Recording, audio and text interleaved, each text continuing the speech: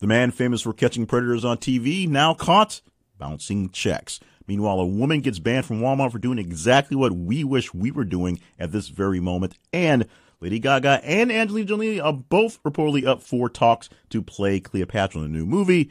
Oh yeah, we're going there today, but we're not going there quite so early because those three stories not quite top enough for top 10 status. So what stories per se you made it into the top 10 for this week? We'll get to those in just a bit here on the wrap-up show with me, Jay Cleveland Payne from ThisIsAConversation.com. This is the wrap-up show for the week ending January the 20th, 2019.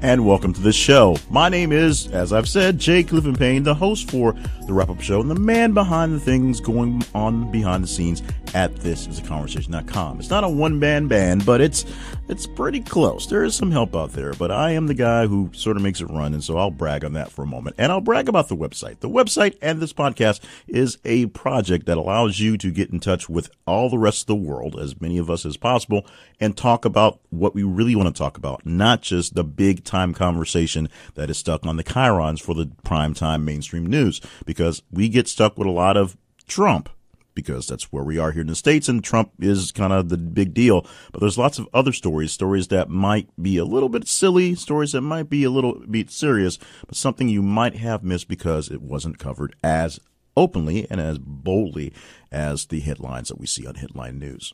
The process for this thing is very simple. We have social media feeds on Facebook and Twitter. th_conversation for Twitter, and this is a conversation for Facebook. And just like regular social media, we post links to various sources to various stories throughout the day. Some of them are biggers, some of them are kind of weird. But as they pop up in your feed throughout the day, we just ask you to do what you do to anything else. Good news, fake news, or whatever. Like it, love it, hate it, share it. Reply to it, reply to me, do what you can with it, and the more engagement the stories get, the higher score they get. We put them together in a spreadsheet on the end of the week and tabulate things and come up with a ranking going from 1 to 10. So we give you those top 10 numbers. We also break down the next batch, which we call 11 through 15, rounding out the almost rans, the stories that didn't quite make it into the top 10 list, and maybe a little bit why. And of course, we'll go to the very bottom of the list and talk about what we call the almost irrelevant story of the week. It's usually not so much irrelevant as in it's really late posting. We post our stories and we pull our stories from Friday to Friday. So sometimes something posted very late Thursday, very early Friday doesn't get a lot of love. Sometimes things posted very late Friday, very early Friday, very late Thursday, blow up to the top if they're big breaking news. It all depends on what's going on in the algorithms at the times. You can always send comments to me about the show or pretty much anything you want to at theconversationinbox@gmail.com. Quick bit to get into before we go to our housekeeping in the second segment today. Yes, no guest today, so no interview. So there'll only be two segments, and there will be a super story explanation. It's a little bit off kilter, but the story was so important, I want to make sure that it was covered, and we had a chance to do that because a update was given later on in the day when we posted something on Friday. We'll talk about that. I'll let you know what it is and explain it when we get to the super story part. We'll get to the housekeeping part in segment 2 today. But right now, this is segment 1, and let's get to the actual point of segment 1, and that are the top 10 stories for this week, as said per you. Headline in the 10 spot this week might be a sign that a proud Kentucky man is giving up, but not so fast. Here is the headline for the number 10 story. Kentucky Senator Rand Paul is going to Canada for hernia surgery. Posted on Monday, January the 14th. This is a few lines from the USA Today story where we pulled the actual copy from the story.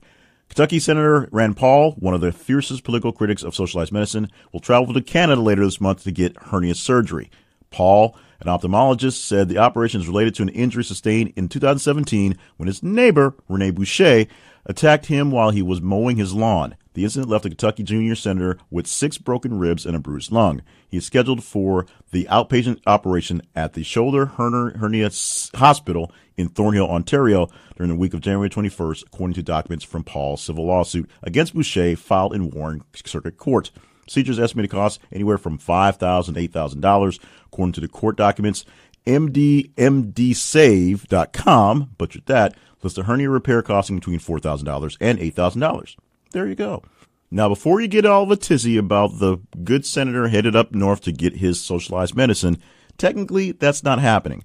The hospital where he's having this done is privately owned, but they do accept the subsidized medicine plans that pretty much covers all of Canada. However, being that Rand Paul is not Canadian, he's a private person. He wouldn't qualify anyway. He's going to pay it basically out of cash, out of pocket cash charge, however he wants to do that. Maybe he'll write a check. Who knows? But Rand Paul is paying for his surgery in Ontario, more or less because it's a great place to have his surgery done, and it's convenient, not because he's a big fan of the socialized medicine, if you know what I mean. Story number 9 is a sort of happy ending after a very weird and tragic story. The headline: Jamie Kloss kidnapping suspect Jake Patterson charged with killing her parents. Friday, January 11th, the day we posted that one, but boosted response from the 10 story of 3.09%. Not going to spend a lot of time on this one because this one got really, really weird as the week went by. But we learned about Jamie Kloss, of course, has been missing for 3 months, was found wandering the streets when she was able to escape her captor because it was kind of worked out. And the really, really strange stories goes to the fact that he saw the young lady, the girl, someplace, decided he was going to kidnap her, made 3 attempts to kidnap her, stole her father's shotgun, and that's what he killed her father with. And the story is just amazing that it happened, it went down like that, and the ending to it, the fact that she was able to escape, and now she is safe with relatives and hopefully on the way to something of a normal life. Well, normal will never be the same at this point. We got the copy in this listing from USA Today, so you can check it out on the website where we link to all the places we pulled our stories for. But we're not going to go deeper into this one, but we're just very happy that Jamie Kloss is home for whatever that's worth. And Jake Patterson, of course, is essentially going away for a long, long time. I'm not sure if I said it, but we had 212 different stories, 212 distinct postings this week, plus a couple of odd postings that I cross-post for some other projects. Sorry about that. But because we have so many extra postings and it's working very well, we're actually clipping some stories, and some stories get pushed back as breaking things come into the feed. This is one that took a little while to get out there, but once it got there, trust me, you guys jumped all over it. You probably would have jumped all over it if you were there local. The 8th story this week: tanker hauling 3,500 gallons of liquid chocolate overturns on Arizona highway. Thursday, the 17th of January on that one. Bumper response of 5% from the 9 story. We'll read a few lines. We got this one from Fox 8 in Cleveland, oddly enough, because it was a nationalized story. A lot of people got onto it. Flagstaff, Arizona. A tanker full of liquid chocolate rolled over on an Arizona highway on Monday, causing it to spill out over the road, according to KNXV. The Arizona Department of Public Safety says the crash happened on Interstate 40 east of Flagstaff. The tanker was carrying 40,000 pounds of chocolate, about 3,500 gallons of liquid chocolate, that was being kept at 120 degrees Fahrenheit, DPS said in a tweet after reviewing the bill of lading. It was not immediately clear what caused the tanker to roll over. Now, if you go to the website, you can see pictures of the tanker and pictures of the delicious, delicious chocolates all over the road. Now, being a person who's done traffic reporting and had to deal with things like cows wandering on highways and chickens, frozen pizzas as well, being scattered across the road because of accidents, these things are quite spectacles to behold, but of course, quite a pain to get by. Luckily, this stretch of road wasn't very well traveled at the time, and plus, it was just the timing was good enough for that. So it wasn't a big traffic headache, but cleaning up 3,500 gallons of chocolate, that sounds like a headache for someone. We stay in Arizona, but we don't stay on the lighter note. This one a much more serious, heavier story. The headline for the number 7 story is 14-year-old with airsoft gun shot dead by Tempe, Arizona police officer. Posted on Thursday, January 17th as well. This one a bumper response from the 8 story of 0.95%. A few lines from NBC News' website where we got the copy for the story. A 14-year-old boy holding an airsoft gun was fatally shot by Tempe, Arizona police officer on Tuesday. Officers responded to a call about a suspicious vehicle, discovered a person, quote, who was in the process of burgling the vehicle, unquote, just after 2:30 p.m. Mountain Time, which is 4:30 p.m. Eastern Time, on Tuesday, according to a statement from the Tempe Police Department. As officers approached, the suspect ran away holding what they thought was a handgun, the statement said. An officer raced after the suspect, giving, quote, verbal commands, and during the chase, quote, perceived a threat, unquote, and fired his weapon, hitting the teen. They did not specify how many shots were fired. Officers called paramedics and performed CPR, but the boy was later pronounced dead at the hospital. Weapon found near the 14-year-old was a replica 1911 model airsoft gun, which police believe was stolen from the car along with other items. The teen was not identified by police, but his brother, Jason Gonzalez, told NBC News that his name was Antonio Arce. So, yes, that's a story that goes deeper and deeper into that one, but these things are really weird. It's hard to get into, and we always give lots of thanks and lots of love to people who work on these level, first responders, police officers there. But we also do see lots of sloppy police work in some cases, and sometimes just bad misjudgment in the moment. We're going to let this one play out. We'll find out more and more about this one throughout the next upcoming weeks, I'm sure. And if it pops up here, we'll definitely let you know. If it doesn't pop up here, we'll keep you in touch somehow on how the story is going. Moving on to a much, much lighter or higher story, if you will. Headline for number 6, bill to legalize weed introduced U.S. Congress is numbered 420. Yes. Friday, January the 11th is the date we posted this. Bumpy response of the 7 story of 22.01%. A few lines of the story we got from Fox 29 News, and this doesn't say where it's from, but we'll figure it out somewhere. The government is shut down and employees are furloughed, but members of Congress are still working on introducing important laws, one of which is the federal legalization of marijuana, also known as House Resolution 420. In a hat tip to the marijuana culture, Representative Earl Bloomhauer, Democrat of Oregon, introduced a resolution on Wednesday amid the government shutdown. Of course, by now, you're probably familiar with 120, a special number in marijuana scene. The Oregon Representative Bloomhauer's bill is actually titled the Regulate Marijuana-Like Alcohol Act. That's kind of boring. And would remove cannabis from the Federal Controlled Substances Act. Michigan voters passed a similar law in November that legalizes the possession of 2.5 ounces of marijuana outside the home, plus possession of 10 ounces inside the home. Wow. Residents can also grow up to 12 plants. So there you go. If they pass the bill that will legalize marijuana for the U.S., it will be, as we noted, started off as House Resolution 420. Good one, guys. Maybe those folks up there do have a sense of humor, even if they can't get their actual work done.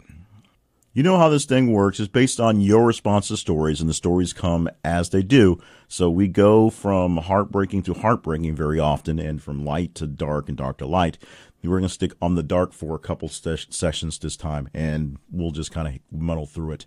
This 5 story this week is 5 killed in Afghanistan attack. We pulled this from CNN on Saturday, January the 12th. Bumper response of 3.87%. A quick bit from the story here, and then some updates that we've learned lately in the news that aren't recorded here in the conversation posting. Attackers killed 5 people at a police station in Herat, Afghanistan on Saturday afternoon, Herat Police Chief Amili Akbarkar told CNN. The victims were 3 policemen and 2 civilians, according to a regional hospital in Herat, in the far west of the country. Herat provincial spokesman Jerry Farhad, I apologize for all that, confirmed that one of the civilians being killed was a child. Further people were wounded in the attack and brought to the hospital. There were no immediate claims of responsibility. Herat police chief said security forces killed one of the attackers and were searching for 2 others. Afghan security forces seized an explosive-laden vehicle that they said attackers brought to the scene. So we've got a chance to see this over and over again. And there have been more and more attacks throughout the week in general, and a lot of them all have been straight up ISIS claimed, although we know the deal about ISIS being destroyed in the area, at least so per President Trump's speaking, and many other people saying not quite so. The attacks are basically being bumped up, and we believe, this is speculation from many people that sort of follow this stuff, and me on speculation let you know that it's essentially, since the United States has said they're pulling out of the area again, that's when the real trouble happens. They're trying to basically tell us, that's great, why don't you move a little bit faster, and we'll help you pack or blow up your stuff in the process. These attacks are cowardice. We all know that. These attacks are silly to some point. We all know that. But this is the theology of the region and of people that's how they fight. They fight in the shadows. They blow up innocent people. They blow up innocent landmarks. Hopefully we'll find some resolution to this someday. Someday, probably not coming anytime soon, unfortunately. We stay with CNN for the next story, and this story we'll get to more of it and why in the housekeeping segment coming up in a bit, but the headline is 2 female rookie police officers have been shot and killed in 2 days. Technically a super story. As I said, we'll explain that. We posted this on Friday, January the 11th, a bumper response of 3.97 from the number 5 story. I'll read a few lines from the story we posted from CNN. A female rookie police officer was shot dead Thursday night, the second killed in the last 2 days in the United States. Davis police officer Natalie Corona, 22, was responding to a triple car crash in Northern California City when a gunman on a bicycle shot her multiple times, Davis Police Chief Darren Pytel told reporters. After shooting Corona multiple times, the suspect reloaded the firearm and fired towards a firefighter and a fire truck that were also responding to the traffic collision. Then the suspect fled, Pytel said. Her killing occurred a day after Shreveport officer Shateri Payne was shot dead at her home in Louisiana City as she prepared to start her shift. Corona began her service with the department and a community service officer in 2016. She finished the police academy in July and was promoted to police officer upon graduation. She had just completed a field training and had been out on her own for just a couple of weeks, Pytel said. Chiefs called the officer's death an absolute devastating loss. She was a rising star in the department, he said. Corona died at the UC Davis Medical Center in nearby Sacramento. In the Louisiana shooting, Shateri Payne was also newly hired, was in uniform and getting ready for work when she was gunned down at a Shreveport home, Police Chief Ben Raymond said. No one has been arrested in the shooting and is not known what led to the killing, Raymond said. Payne was hired in July as an academy cadet and graduated in November. Raymond said her academy classmates grieved over her death. We, of course, had the story on Friday morning of the shooting of the officer in Davis, California.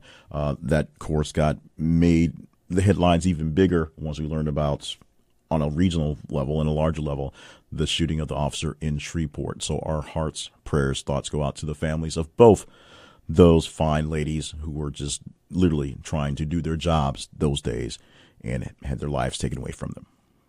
We go to the Yahoo News site, which is, yes, still alive and kicking, for our source for this story, although it was everywhere pretty much instantly as the news was released. Broadway legend Carol Channing, dead at 97, posted on Tuesday, the 15th of January, bumper response of 51.55% from the 4 story. I'll give you a few lines that we pulled, although it was essentially from Huffington Post, but the lines we pulled from Yahoo.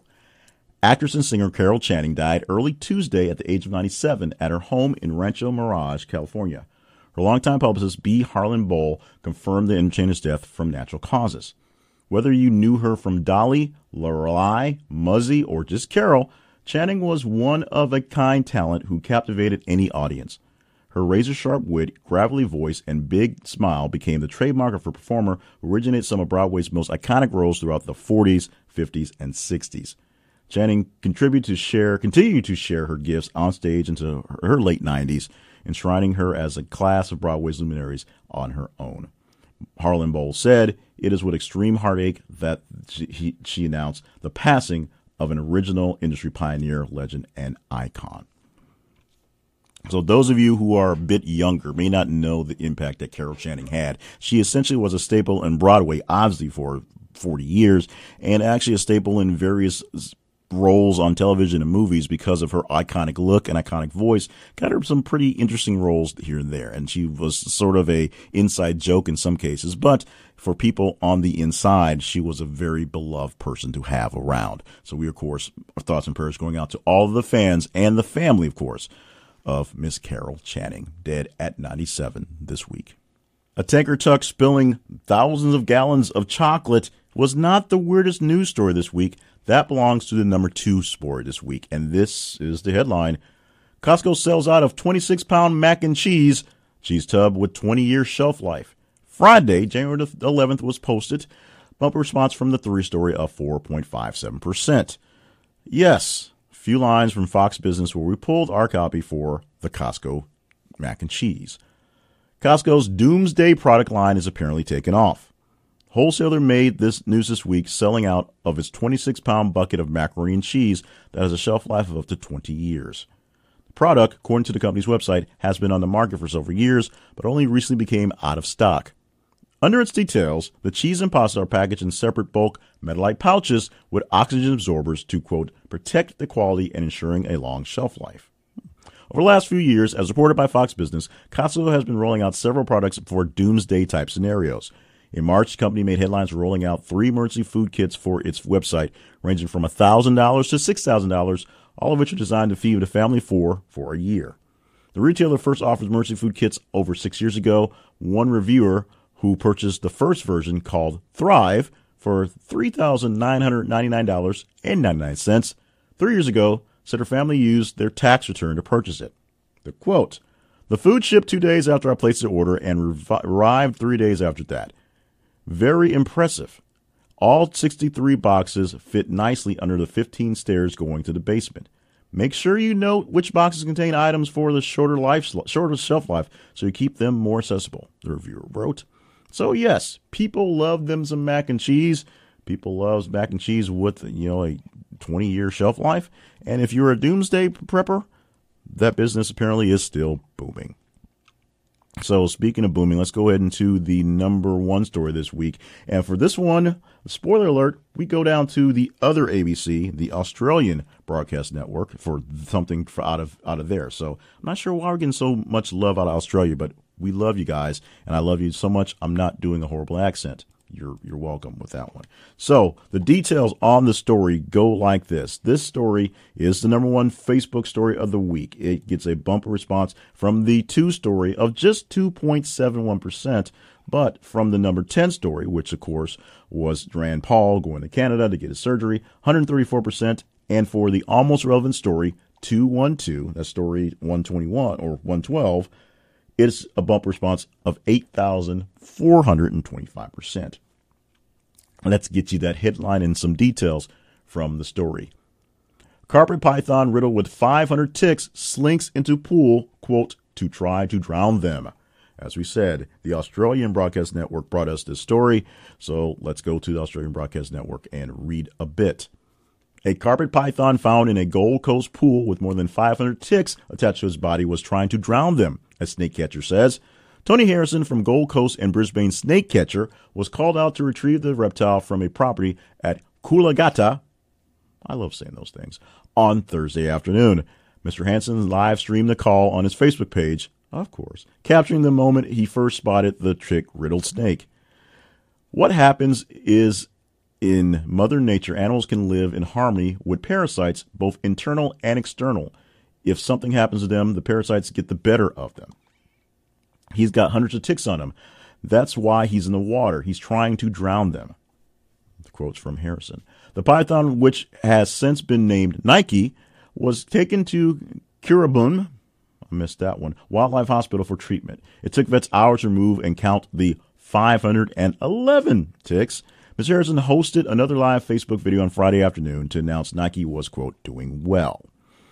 There you go. This one was the biggest one of the week on Facebook, pretty high on Twitter as well. And if you go to the website and click on a link for it, you can see the picture of the snake and the ticks. As a person who's been bitten by ticks quite a few times in his youth, I know, well, looking at the little fatty things sitting on you are really disturbing. Looking at the little fatty things sitting on this thing, 511 of them, it's really, really, really disturbing, really weird. And there's other pictures of other snakes on the same page as well. So if you get triggered by snakes, avoid that one. I guess I should do the trigger warning before I actually did the story. But I did the story. That one's done. All 10 are done for the top 10 this week. Per se, you made it so that a carpet python with 500 ticks was the most important thing to you guys this week. And, well, I can't say much about that, but that's what y'all are into. So how can you determine what's going to be big next week? Hopefully not more snakes. It's very simple. You follow us on Facebook and Twitter. Go to the Twitter and look for us at th_conversation. On Facebook, it is This Is the Conversation. And make sure you set us so that we are prime in your feed. Don't just set us and then forget us and leave us as you don't see us. Set us and then make sure we're popping in your feed. Throughout the day, all day long, essentially every 50 minutes, I post a brand new story from somewhere. Sometimes it's newer and breaking news. Sometimes it's stories that take a while to get here. As you know, so social media, things get passed, but sometimes it takes a while for that story to gain momentum and get the massive exposure. You see the story, you like it, you love it, you hate it, you share it, you reply to it, do whatever you want to engage with the posting on either or both platforms. And at the end of the week, we put them all together and add them up, subtract a couple things, hit a division sign, and bam, we tell you which ones are the top 10 for the 7.5-ish days that we have posting online. On the way, coming up, we will have some explanation, some going deeper into some housekeeping, including how the story on the two officers shot this week, two rookie officers shot, is a super story. Plus, we will have the almost rans rounding out the top 15, the almost irrelevant story of the week, and shout outs coming up in just a bit here on the wrap-up show from thisistheconversation.com with me, Jay Cleveland Payne. This is the wrap-up show for the week ending January the 20th, 2019.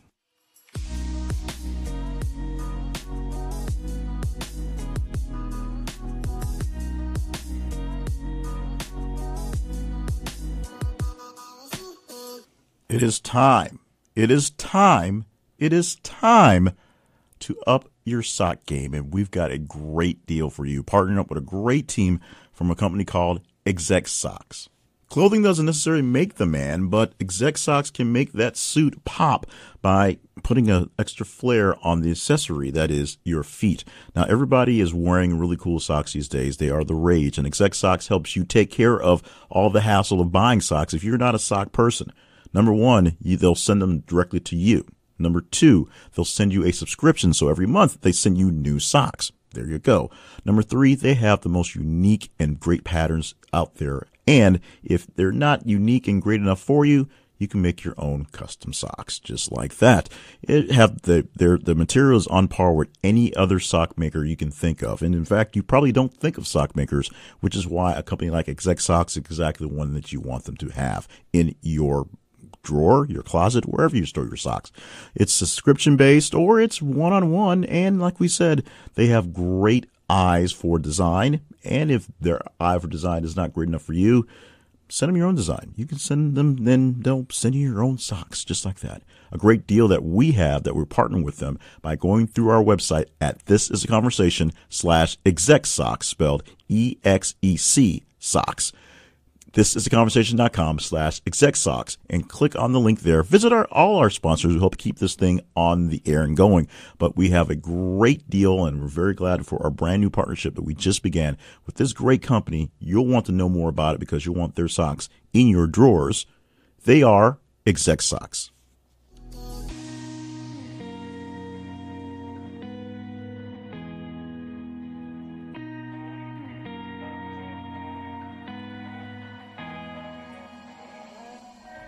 Celebrate another weekend of the conversation and another time for shout outs. Let's start off with the Twitter first.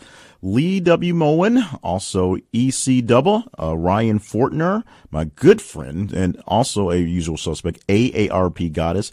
Grant Foltz is in there as well, along with Randy Schillinger and Sandy Peckinpah, some folks that were kind enough to jump over from another group I'm in. Thank you so much for the love there, as well as Napur and Alicia Rust and a couple other folks as well. Now let's go into Facebook, where it seems like it's all but some nepotism. Good friends, actual people I know and see every single day, including Kimberly Armstrong Smith, also Antoine Ross, Jack Heinrichs, Michaela Ayers, Malinando Slim is in there again as well, Larry Pennington, and Rebecca Davis, who promises that she's going to listen this week. So if she listens, she'll know she just got a shout out.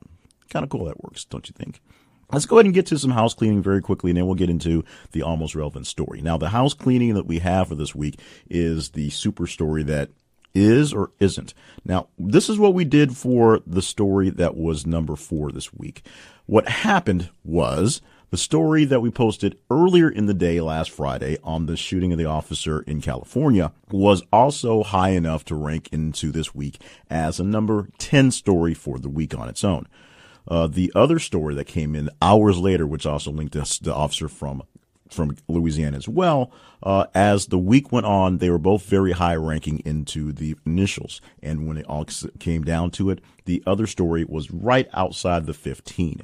So we put the two together and just used one headline. We didn't use two headlines because it was essentially an extension of the one officer being shot turned to two.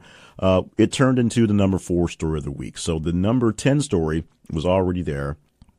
the other story outside of the range, basically, but added together, it bumped things up significantly from 10 to 4. And we had a lot of stories and a lot of numbers this week, so that made a difference. So number 2 is technically a super story because we did use the response from 2 stories, but only one headline because it covered both people. The killing of 2 female rookie officers within the span of 2 days. Although the circumstances were quite different, both of them were essentially working or on their way to work when their lives were taken from them. Let's go ahead and get into the almost irrelevant story of the week. As we said, it was a very big week. We basically are overdoing ourselves, and we found a way to automate the system while at the same time still making it a good bit of work. So there is still plenty of curation on the stories, so some things get moved around throughout the day based on how things are working. But this is a story that actually I've seen a few times in a few places, but it was something that popped up in the news on the national news. CNN had a story on it this morning, so I got popped in there this morning, and I'm glad it did not because it didn't get a lot of love for the rankings, but it was just basically new enough to be out there and to talk about here. So let me get to you the actual headline, and then we'll tell you why this is kind of important. Black workers at GM plant where nooses were found allege racial harassment is ongoing. And the link I pulled it from some NBC News. Like I said, this is story 212 for the week. So we had that many stories posted when we basically had the cutoff, and this one of the later postings didn't get a lot of chance to move on up in the numbers. This is a big deal because we've seen bits and pieces of this throughout the week and maybe even longer on this story. I've seen it come across the headlines, if you will, a few times and didn't get a chance to put it in there based on other things. But here's a few lines from the story that was posted on the 17th. This was posted late yesterday. But as I said, and I keep saying it, so sorry if I sound kind of crazy, it's been something that's been in the news floating around as a story, a lower level story all week long. A lawyer for black workers suing General Motors over alleged racial bullying at an Ohio plant where nooses were found 2 years ago claims the harassment there is ongoing. Quote, the hostile environment has continued to reach a retaliatory level, said Michelle Vogt, a lawyer representing a group of black current and former workers at the Toledo plant who sued the automaker in 2018. The suit alleged the company failed to take proper corrective action after black employees at the GM powertrain and fabrications plant reported acts of racism, such as hanging nooses and whites-only signs in bathrooms. So despite that being, this is me talking, despite that also being just kind of really dumb, it does show a backwards movement that we're doing in the United States. And it's not that I'm naive enough to believe that racism or people believing they are better than other groups is going to disappear completely and there'll be a complete tanning of the world, if you will. But it is one thing to do these things in such a overt and obvious and just cruel manner. The reason why people do things that are wrong is because they think they can either get away with it, no one will figure it out, or when they get caught, no one will do anything about it. And this is essentially what we're looking at here. People thought they could get away with it, and if they did get caught, no one was going to do very much about it. A very sad state of affairs we are in our lives when we should be more progressive in that sense, and that's not how we've turned out. All right, so let's get ready to wrap the whole thing up, and we're going to round out the top 15, starting off with the number 11 story for this week, which is headlined, To Catch Predators, Chris Hansen charged with bouncing checks. Wednesday, January the 16th, the date this was posted. Us Magazine is where we got this from. I actually heard the story listening to the Jim Rome show because they opened up the show with talking about Chris Hansen. Jim Rome also, although known for his sports stuff, does have some pretty deep takes and a pretty deep detailed take on the president's feeding of the Clemson Tigers this week, including the fact that Filet-O-Fish should be banned. But let's get to the story here on Chris Hansen. The Catch a Predator host Chris Hansen was arrested and charged on Monday, January 14th, after being accused of issuing bad checks, the Stamford Police Department in Connecticut confirms to Us Weekly. According to police, the 59-year-old asked Promotional Sales Limited owner Peter Psychopapadas for 350 ceramic mugs, 288 T-shirts, and 65 vinyl decals to use at marketing events. Psychopapadas said the merchandise was delivered in 2017, but Hansen failed to pay the bill of $12,998 $1.05. An arrest affidavit obtained by the advocate claimed that the store received a check for the entire amount, but it bounced. Hansen apologized to Psychopatas and attempted to make a partial payment. By April 2018, the store owner still had not received any money, or the money so he filed a complaint with police. An investigator reportedly called Hansen, but the TV host never showed up at the police station. The newspaper reported Hansen later promised Psychopatas that his wife would drop off a check, but she never came either. Yeah, we're just going to move on from that one right there. All right, headline for this story, which, how can you blame the woman? Texas woman banned from Walmart after riding scooter while drinking from Pringles can. Posted on Saturday, January the 12th. Something that I know, I've thought of plenty of times. I'm sure you've thought of plenty of times, just up and about, just doing that whole thing. But here's the story. This is from the AP. It became a pretty big thing once people got wind exactly what happened. Wichita Falls, Texas. Police in northern Texas say a woman has been banned from a local Walmart after she spent several hours driving an electric shopping cart around the store's parking lot while drinking wine from a Pringles can. Police tell the Times Record News that officers responded to a report of a suspicious person around 9 a.m. Friday at a Walmart in Wichita Falls. The city is about 125 miles northwest of Dallas, near the Oklahoma border. Wichita Falls police spokesman Jeff Hughes said the woman had reportedly been riding an electric cart around the parking lot for about 3 hours. Hughes says police eventually found the woman in a nearby restaurant and told her not to return to the store. Police say the woman wasn't arrested and her name was not released. So despite being a total hero, we may never know exactly what she has done for the world, bringing us this story and this amazing, amazing ability to say, F the man, and I'm riding this cart drinking Pringles, or drinking wine out of this Pringles can, whatever. Wakanda is old news now. Going back to Zamunda, back to where my babies, well, that didn't work out as well as I thought it was, but we're going back to Zamunda fairly soon because it looks like Eddie Murphy has made it official. And the headline is Eddie Murphy officially returning for Coming to America 2. The day we posted it was on Saturday, January the 12th. I think it came out a couple days, the news earlier, and it took a couple days to get it into our actual posting. The source we have for this one is a website called Screen Rant, which covers screen stuff. So there you are. But it's essentially a real story on Coming to America 2, and it's going to be done by Paramount, and Eddie Murphy is indeed going to be back in the starring role, or a starring role in the sequel. Of course, originally released in 1988, the original Coming to America starred Murphy as the Prince of Zamunda, who came to the States to find a wife while disguised as a commoner. It also had Arsenio Hall tagging around and had many roles played by Arsenio and Eddie Murphy.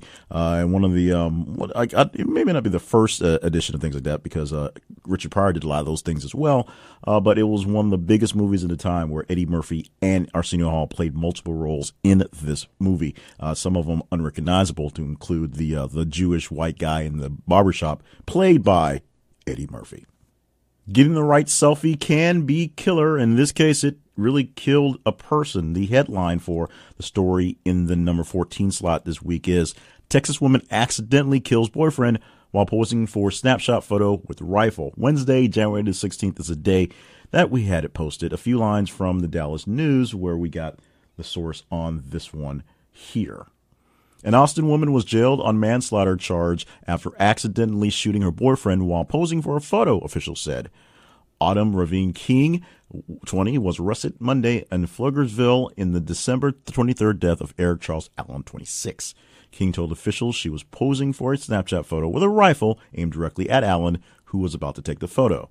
She said she accidentally pulled the trigger, fatally wounding Allen. Now, the obvious joke about always having a great photographer around is there. And we're going to go past that because this is a pretty serious, tragic, and somewhat stupid story because it involves firearms, which are always dangerous and always assumed to be loaded. So please, please, please, please, please, please, please, please, please be careful with your firearms and assume that it is loaded, and always be careful to never, ever, ever aim it at a person. In fact, you never aim it at anything unless you plan on pulling the trigger and firing at it. But a person in general, in jest, and posing for Snapchat pictures, no. And for the story in the 15th spot this week, I cheated you out of part of the headline. Sometimes I rewrite the headlines because they're a little long, and sometimes they make better sense if I can add more details into the headline. But this one was one where I chopped it off and let you kind of go along with it. I will read you the full headline from the posting, the site we got the posting from. This was a big deal, obviously. The site was actually Hollywood Life, and this is the full headline that was posted on that website. Lady Gaga and Angelina Jolie reportedly in talks to play Cleopatra, and Twitter asks, why not Lupita Nyong'o? Or basically any other person who is having a tan of any sorts. The age-old question on who plays Cleopatra and why are they all white ladies is a simple question to answer, because the white ladies they've chosen were very famous at the time and very glamorous. I mean, Elizabeth Taylor got to play Cleopatra because she was Elizabeth Taylor. That's how it was. But in the new age, a new day, in a place where people are sort of complaining about the whitewashing of stories and actually getting some coverage of it and making sure that things are done, people are wondering about the new Cleopatra. Of course, this is all sort of speculation and whether this thing's going to happen or not. But apparently a new Cleopatra is coming. And right now, two of the hottest stars in the business, Lady Gaga, who is a growing star, and of course, Angelina Jolie, who has been established, are apparently up for those roles. But not any of the ones who actually have a bit of a tan. So there you go. That story to 15 on this week. It was posted on Monday, January 14th, when we got it in there. And since it's in there and it's in the 15th spot, that means we're done for the week. Much shorter show for the week because we did not have a guest. We reached out to WWE President Vince McMahon, who's a little busy running the WWE and fighting off the competition that's popping in there. So couldn't quite make it in for the call today, but we'll see who we can call next week and try to make that happen. In the meantime, you can make these stories happen in the way they did just now. You tell me where they get ranked throughout the 1 through this week to 12. You see a story in your social media feeds when are following, and you just react to it. On Twitter, we are th_conversation. On Facebook, we are This Is The Conversation. And make sure we are set to be a primary feed in your feed so we're not just hidden out there. And like, love, hate, share, replies, respond to the stories as they come down. And the more engagement they get, the higher they go into the score for each week's countdown. You can email the show and see what's going on there by going to theconversationinbox@gmail.com. Of course, you can email me directly at jclevelandpayne@gmail.com or see my other website and other endeavors at jclevelandpayne.net.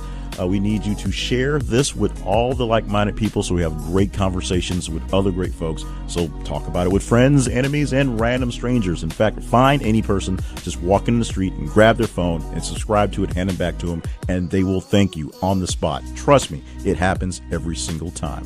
Oh, are you subscribed as well? You need to make sure you're subscribed so you don't miss out a single episode as it comes down Friday evenings, Saturday mornings as it works out there. Once again, thank you so much for being a part of the conversation. It doesn't work without you in the conversation. Next week, we'll come back with another listing of top stories, 1 through 10, 10 through 1, each way they want to talk. The cell that basically you determine via your own hands and not just by whatever Wolf Blitzer wants to talk about. In the wrap-up show from This Is The Conversation, I'm Jay Cleveland Payne saying talk to you next week.